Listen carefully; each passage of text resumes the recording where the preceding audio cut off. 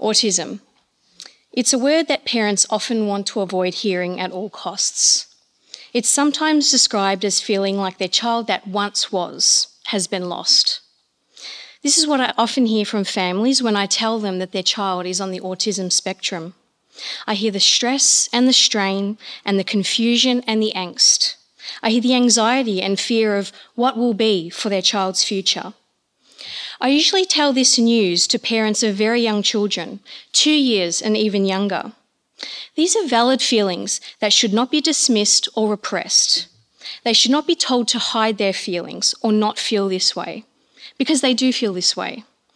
And that's because there's often a severe misunderstanding of what autism is.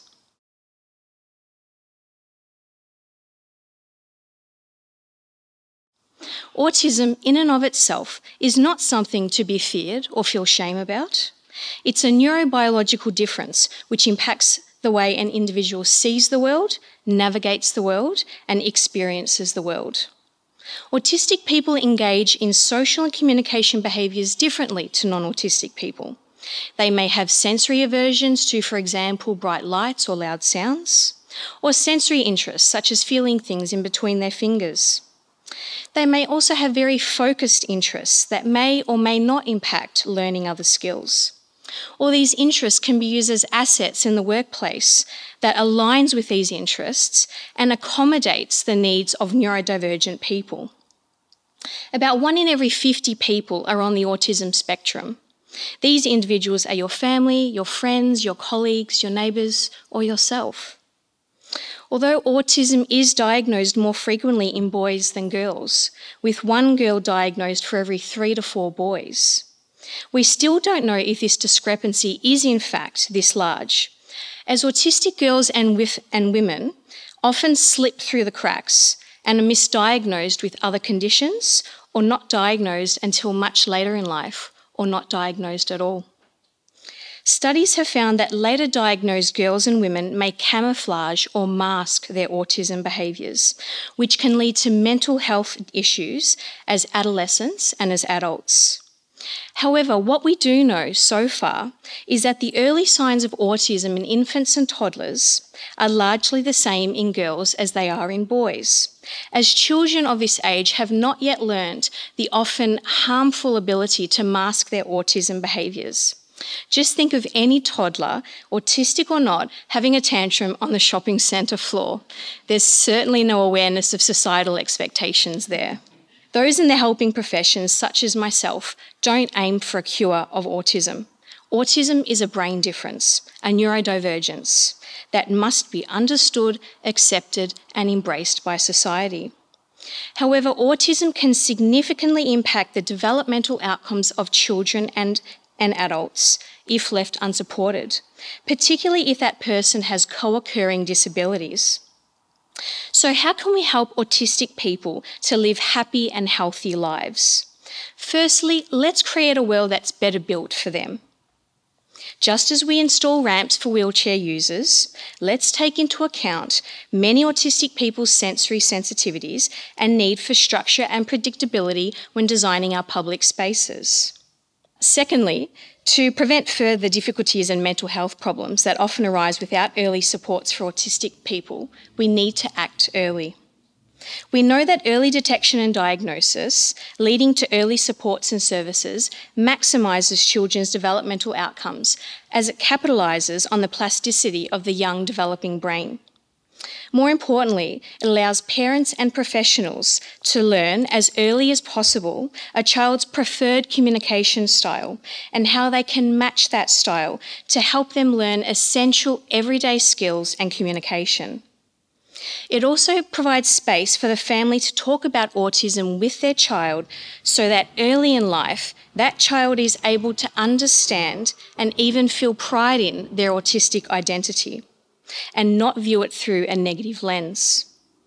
Early detection and diagnosis can also significantly reduce parental and family stress, as parents are aware that their child is in fact developing differently to what they typically expect and begin seeking services to help them understand their child better and to help their child thrive. Importantly, Parents are aware that it's not anything that they are doing that is causing their child to be different.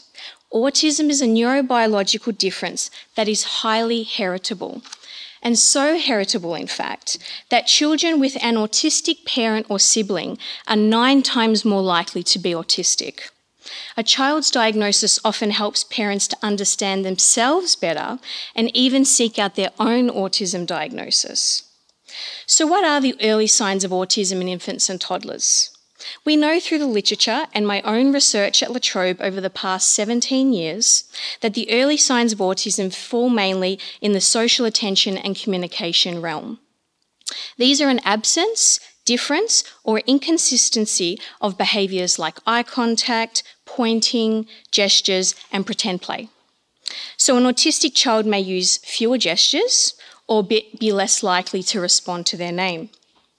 And although there are repetitive and sensory behaviours in infants and toddlers, these can be subtle and extremely varied between children, so they are not considered good predictors of an autism diagnosis in very young children. Despite knowing the early signs, until recently there have been no screening tools that are effective enough to use for universal autism screening. Too many non-autistic children are detected at high likelihood for autism, or too many children on the spectrum are missed. We therefore have to move away from a screening model of autism where children are seen at one time point in development using solely parental questionnaires and towards a developmental surveillance model where children are regularly monitored by professionals for the early signs of autism and work in collaboration with parents to address any concerns. I have conducted 2 large-scale developmental surveillance studies for autism, monitoring over 30,000 children using a tool I developed called Social Attention and Communication Surveillance, or SACS. It has many strengths, including the ability to monitor children's social communication development from infancy all the way to preschool. We have recently published our research in JAMA, showing that it is the most successful early autism identification method in the world. Of the 13,000 children monitored in the latest study, 83% identified at high likelihood between 11 to 30 months went on to receive an autism diagnosis. By preschool age, we identified 96% of all children on the autism spectrum. This is a great outcome, as currently less than 20% of autistic children are identified and diagnosed by 2 years, and less than 2% by 2 years of age. The professionals using the tool, such as maternal and child health nurses and GPs, report that it has improved their practice and greatly increased their knowledge of the early signs. The training also helped them to have difficult conversations with parents in an empathic and informative way. Hundreds of thousands of children worldwide have been monitored using the SACS, including Australia and 11 other countries, such as Nepal and Bangladesh, showing its applicability in extremely diverse settings and ease of scalability. To further increase accessibility, we've developed a free parent-led mobile app called AS Detect, with English, Spanish, and Mandarin versions available. It uses videos to demonstrate the behaviours being monitored and reminds parents to continue monitoring their child's development. Ultimately, I want to transform the way we identify and diagnose children on the spectrum, to establish a model that incorporates repeated monitoring of children for autism by professionals and parents, and have an efficient, seamless referral pathway to early supports and services, such as the early childhood approach in the NDIS. We all need to help remove the wait and see approach that is so pervasive in our healthcare sector, and increase awareness about the early signs of autism by educating the public, parents, and professionals. We can diagnose autism early.